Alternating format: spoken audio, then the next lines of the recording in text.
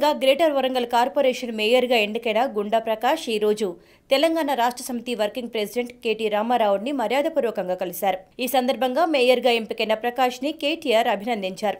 నూతన మేయర్తో పాటు జిల్లా మంత్రి ఎర్రబెల్లి దయాకర్ రావు, పార్లమెంటు సభ్యులు పసునూరి దయాకర్, బండ ప్రకాష్, వరంగల్ పశ్చిమ ఎమ్మెల్యే దాస్యం వినయ్ భాస్కర్, స్టేషన్ గన్పూర్ ఎమ్మెల్యే రాజయ్య, రాష్ట్ర సమితి మహిళా విభాగం అధ్యక్షురాలు గుండు సుధారాణి, పార్టీ ప్రధాన కార్యదర్శి బస్వరాజు సారయ్య, పార్టీ కార్యదర్శి పోచంపల్లి శ్రీనివాసరెడ్డి మరియు పలువురు సీనియర్ నాయకులు కార్పొరేషన్ల చైర్మన్లు ఉన్నారు.